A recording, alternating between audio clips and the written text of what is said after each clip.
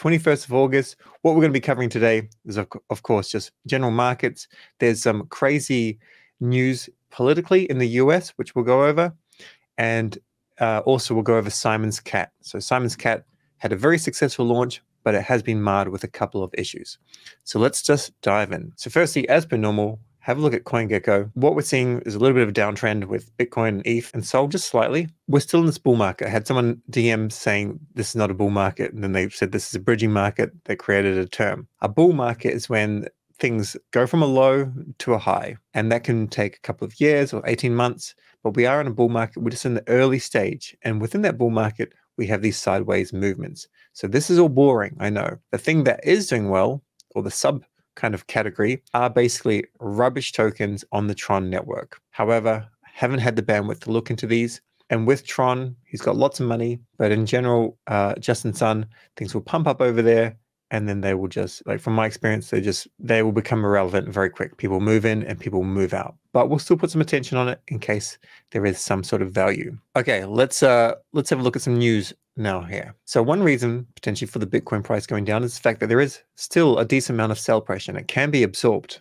but it can be absorbed at a lower price. So Mt. Gox is still transferring a massive amount of BTC. Some people will be selling this, of course. This is a little bit older, this post is from July, but you can see like running the numbers, 95K there, 20K going to credit funds, 10K to a New Zealand exchange, and 65K going to individual creditors. And of course, a lot of them may be deciding to sell. Either way, it's tokens that there's no guarantee that these tokens, that these coins will actually be held. And so there's a little bit of sell pressure. However, we have now a stablecoin total market cap, which has reached 165 billion, the highest ever. And you always see stablecoins lift up before things kick off. This doesn't go back far enough for us to basically see that, unfortunately, but this is always the case because a stablecoin can be redeemed for US dollars. So when the markets get quiet, or when they start to go into a bear market, you'll see all these US dollars and the actual market cap will decrease because people are cashing them out into actual US dollars in the bank account. So Tether will unwind positions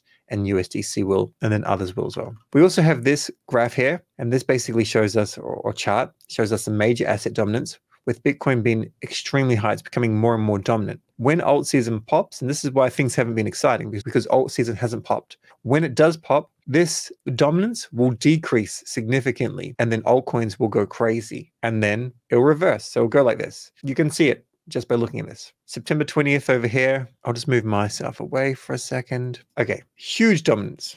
And then more dominance in January, especially in general, like around the COVID time, and then this is around the flash crash. And then from there, it just shrunk and shrunk. And look at this. I mean, this is the all-time high, I guess, with coin price, maybe? No, all-time highs over here. But alt season just went crazy, really crazy. ETH increased its market share, but more so altcoins. And then it did okay. And then we went into 2022 and then just started to, BTC just clawed back, and it clawed more back. So we will pop. It just hasn't happened yet. Okay. Now, there are going to be some people out there that are putting out things like this. This is completely, in my opinion, rubbish. It's just not true. It's a theory, but I don't think it has any validity whatsoever. And this relates to the 18.4 year property cycle, which I've covered before, and we can talk about at the end of this live stream if you're keen. Are we in a matrix? 2007, it tops, and there's a 10% correction, and there's a full recovery. September 18th, 2007, rate cuts, market collapses. Blah, blah, blah, blah. Now, we could probably look at the charts of the S&P 500 index and see other times like this. He's just choosing this one, I would imagine. And then this, he's putting it here. There's only one mistake here, and that should be 2024. So July 17, and then correction, full recovery, and then rate cuts. And then we're not at that point in the cycle. If this was next year or 2026, then yes, it will be absolutely vicious. But right now, this is still a bull market. That is not financial advice, but that is my thesis. So Jason Pizzino, he points out this as well. So this is the guy that I learned the 18.6 year property cycle from. This is a friend in the Gold Coast in Australia. Him and his brother have their own channels. And basically what's happening now is Biden's administration putting a 10K tax credit to people trying to, I guess, get their first home or something along those lines. And it's coming right now. And what we're going to see is crazy price growth in real estate. And that's going to push up all of the markets. But it will come up and then it will be a vicious downward movement. And I mean, I don't think this is necessarily going to mean that's going to drop down to this price like that. This could go a lot lower. I think it'll go a lot lower. But until then, it is up only. So if you can buy a house, fine, buy a house. Just don't over leverage yourself, because it's going to get absolutely brutal. So this is a proposal: 10K tax credit for middle class first time home buyers looking to alleviate mortgage costs. They did this in Australia, maybe 2021. I think it was like $30,000. And all that we saw was all of the budget first time home owner kind of properties. They all moved up by, guess how much? $30,000. So they're like, hey, have $30,000, get your foot in the door. And then everything just went up by $30,000. Like, free money doesn't work. We would all like to receive free money, not have to work so hard. It just doesn't work. All right, next bit of news from Nachi. This is someone that my researcher recently found, Binance top trader, and he has a mini operation, so maybe not full-time on the markets, but he's got these two theses. I've taken some longs off the table. Many altcoins such as Sol and Sui are having similar structure and seem to be working on an ABC correction as shown. So I believe a great buying opportunity will occur again soon. So if you like these tokens, this is not that one, Sol, this is Sol. If you like these tokens, you may want to go and set some stink bids down here. And Sui as well. I think Sui could definitely do pretty well, but I haven't actually played with it. Have a look. Sorry. Okay, I can't find the Sui chart here. But either way, same thing. If you want to put some stink bids in those things, go for it. I personally always have stink bids set with Sol. Now, this is the craziest news of the day. Kamala Harris backs President Biden's 44.6% capital gains tax proposal, the highest in history. The proposal also includes a 25% tax on unrealized gains for high net worth individuals. I don't know the ins and outs of all of this, but Topo is always over these markets. I mean, this does sound absolutely insane. Like, you look at places like UAE where they don't tax you like crazy, and those societies are actually thriving far more than places like this. Essentially, what you're saying is, if you work harder and harder and harder and work out what it takes to be successful, you will be penalized. If you just want to try and just chill and be a little bit more, we'll give you money and you'll hopefully survive, then then enjoy playing PlayStation, and you won't be hit. So I mean, this is just a proposal, right? It's not going to go through, but I'm just surprised that this is what goes into the media or just into the world right before an election. This is the time when you want to promise things that you're probably not going to deliver on. Just crazy news. And the biggest issue with this is when you have things like this, you literally you lose innovation. Like, if Tesla and Twitter's stock price went up, I don't know if Twitter has a stock ticker still, or if it's completely private, but if the value of those things went up and then Elon had to go and pay 25% tax, it would be bankrupted. Right? Because he leverages up his companies in order to acquire another one. And this is what is true of many people. All right, next bit of news, let's skip that. So voting again starts this week for Jup. Meow will put out a big post, but we'll go over a bit of a TLDR. Also remember, the Jup planetary call number 25 is today, 3:30 p.m. Going to go through a couple things. Jupiter's efforts in keeping users safe. Slog will go over DAO votes and a few other things, which is fine. Just remember with this, if you have 100 staked Jup and use that wallet address and you submit the form at the end for the pop, you have to be fast. There's only like 2,000 people that can actually enter. If you enter that really, really fast, you'll get a POAP. And this POAP is worth 0.3 SOL or something that you can sell on Tensor or accumulate if you like. Remember to subscribe to the YouTube channel as well. We're making more content and trying to make this far better. Now, this is the evolution system regarding the new grant system. Fabiana's done a great post here. Basically, the initial system didn't work perfectly, and everything is just about iterating. So grants, DAO members can kickstart their journey through micro grants, like Jup and Jup done that. Then they work a little bit, they do okay. Then a trial working group, 4 to 6 months, and then they go and they actually seek a vote to become a formal work group. Because at present, there have been a couple of groups actually formed. They didn't really work out, like Reddit, Jup ecosystem. I'm unsure about the cadets. I imagine they're probably going to continue on. But the thing is, it's worth putting money into these ideas. That's completely valid. That's definitely worthwhile. The issue is they're not all going to work out, and this is to be expected. Like, if you're a startup company, you'd be spending millions of dollars on marketing, and here you're spending thousands, and not everything will work. Kamino news. We've just launched the Kamino PYUSD liquidity vault. I mentioned this yesterday. It's 20K per month, 5K. I think this is worthwhile, and you can go and claim any tokens as well. Let me just show you where it is. Kamino PYUSD, boosted fees. Like, this is worth it.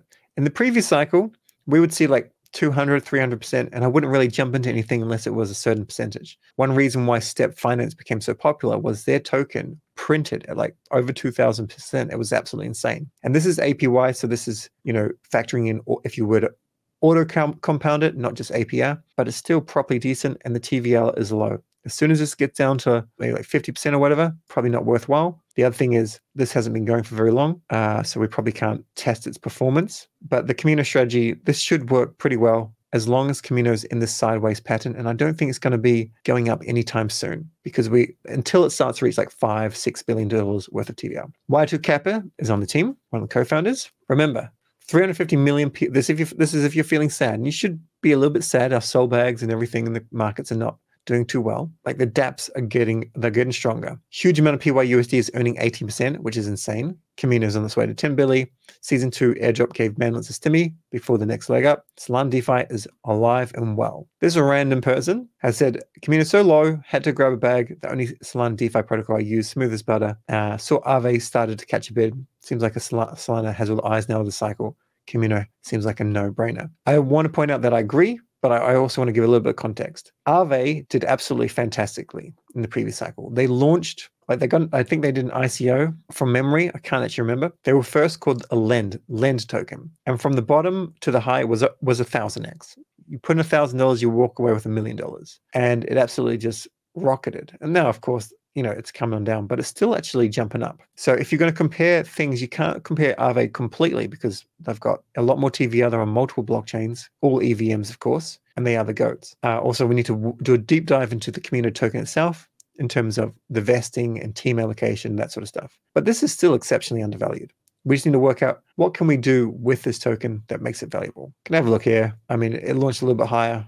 It's coming down. It's fine. I guess what you're probably looking at is you're thinking, will this outperform SOL? That's always going to be the question. And likely it will. Lulo users can now claim Kamino Finance Season 2 rewards from our rewards tab. I showed you yesterday, but it didn't work. And the Solana crypto calendar shows there's nothing really going on today. Just Drift introduces bet if you want to give it a go. Reminder with Sanctum and airdrops. If you didn't get an airdrop and you believe you are earnest, go put that in. You're running out of days. And always a reminder, stake your SOL with Falcom. Come stake with us. Don't leave idle SOL in your wallet. Marinade has improved their mSOL staking, or like the return on staking. However, I'm still letting things sort out. Essentially, they've created a system which makes this a high yielding asset, but I think it actually hurts Solana in general because they're rewarding validators that are just extractive validators. They don't teach, they don't market, they don't try to improve the ecosystem for the most part. So I want to see if things change here. I'm going to give them a little bit of time. In the meantime, I'll say if I want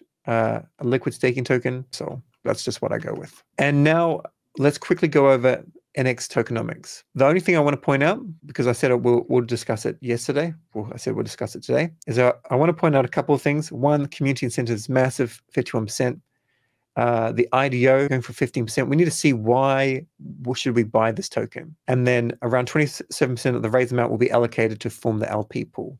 Just as a bit of an idea. The actual business and development and investor stuff, that's very, very low. Liquidity pool's fine and the team allocation is fine. However, with this investor thing, they say if no strategic investment is secured within 6 months post TGE, so after token generation event, the tokens will be reallocated to the community. I'm just surprised that they can't find investors this early. That's a little bit strange. And then Fabiano has this point as well. The thing is right now, the go-to action is use NX Finance, be a part of my team, check out the NX Finance video, and I'll cover it more and more. Remember, I've got less than $1,000 in NX Finance. No shade being thrown on them. Just Kamino is a safer bet still, and we want to maybe farm something, or we want to have access to something that may give us an airdrop, and we also want the idea that this could grow and become very successful. I don't want to risk too much. I just covered this before. Road to TGE, you can see it like this. Now, let's jump into some Simon Cat news. This is from BONK guy. So basically, Simon's Cat did very well. There's a couple of issues. What the BONK guy said, and he knows meme coins really well. He's got a very good success rate. Like, of course, some are not going to fly, some are. But half the people in the comments fighted me when I first posted about Simon's Cat presale. Outlined his thesis, and this is why people stay silent. The thing is, if people, like on my post or anyone, if you have a rubbish viewpoint that's just noise, you deserve to be muted. You don't have to agree, but you need to say why it would. So this person doesn't have a rubbish viewpoint necessarily. Hasn't done a proper amount of research either. One thing is, he says, it will probably still pump. Ha ha ha. Good launch.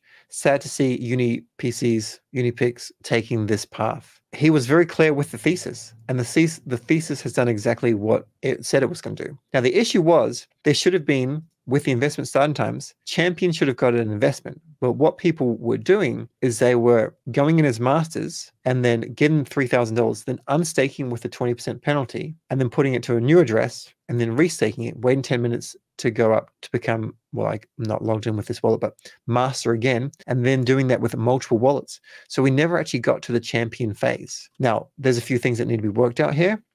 This one here just relates to the fact that you can't unstake if you can't unstake if you got an allocation of the cat tokens, you'll lose that. So just be aware of that. The other one is this manipulation. So what the goal is running the numbers. We're likely to open a new pool to accommodate more champion holders, even if it means we get smaller contributions, like 300 to 500 allocation. So if you're still in champion, just stand by. In case you miss it, I will link Flocky's Discord below, but you should be following them and following me, and I'll tweet it out if something like this happens, because I would want to get even another $300 or $500 allocation with my champion account, and then I definitely want the other people to be refunded that were not playing ball. We covered this yesterday, but this link is below, and remember, this relates to the Flocky airdrop, so you can go buy some on Binance, specifically on the chain, on the exchange, not the chain, and you'll get a little bit more of an airdrop. And the official Simon Katz token is this. It's not out yet. It's not like on PancakeSwap or anything, so don't go looking for it. Now, there is a Flocky trading bot competition. Now, of course, you pay fees, so this is probably not going to work out necessarily plus EV, but it could. There is a multiplier on day one, and you earn 1 point for every $1 worth of cat traded. So if you trade back and forth some cat on day one and day two, maybe even day three, you could get an airdrop that could offset that, potentially. Just put it on your radar. Not sure if it's going to work. I covered this in this video. It'll be linked on how to set it up. Binance will support the Simon's Cat airdrop to Flocky holders as well. I already mentioned this, but that's why if you're going to buy Flocky, you probably want to go and buy it actually on Binance. And they're also going to be listed tomorrow, don't know what time, on MEXC, which is an exchange I don't use. Also KuCoin. Don't know when Binance is coming yet. Next bit of news, remember, just in general, my favorite meme coin is BONK. And remember to grow your BONK dragon. I'm hoping that we still get an airdrop even if we miss one or two. I imagine that would be the case. BONK is something that rewards. They take BONK out of the ecosystem in different ways. Some of it gets burnt. Some of it gets used to redistribute as rewards. The Pathfinders LST NFT mint. I want to hear, do people think I should mint this or skip it? NFTs are quite quiet, but we can always get back our actual SOL if we like, or I can sell the token for like probably 0.3 SOL. Anyway, they've got a whole storybook mint experience. This may be something that you're keen on. I need to see how it's going to play out. But I like that they're trying something new when NFTs are quiet. Uprock has got all mining available. I haven't managed to get it working on my phone yet, but I like this. I want Uprock to, produce revenue, and I want that token to be utilized, and I want them to grow because they have product market fit. It's just taking a little bit longer than maybe they expected. I like that they were able to turn this on. However, this is not making you any money yet. This is, they've got an army of 10,000 ore miners making, nothing yet. But what I want to illustrate, I mentioned this the other day, Pi. This is nothing I'm not recommending in any way, but this came onto my radar like early on. We could have just bought it, of course, but you could mine it. So in 2020, I knew about it. You mined it on your phone, but I didn't worry about it. Just had no use. It had no use in the slightest. But it still pumped up to this crazy all-time high, and then did another pump up like this year as well. And it's still trading at $37, and they've got a massive number of followers. And my point is, if all can replicate that, and if there's like an app like Uprock, which you can just leave it idle, and it does this, and it uses that compute, and you earn a little bit, and all becomes something worth, I don't know, $1 billion, $10 billion, that will be worth it. So it could be something that you're keen on. The Actionables. Watch my video on Flocky Trading Pot if you're keen. Use it to buy some cat on August 22nd. Attend the Jup Planetary Call today, 3:30 p.m. UTC, and claim the POAP. Remember, you need 100 staked Jup, so have that wallet address ready to copy and paste. Claim your Kamino Season 2 airdrop and stake them. I'm going to show you that after this. Play some stink bids at 120 to 130 for SOL, maybe even 110, maybe 100.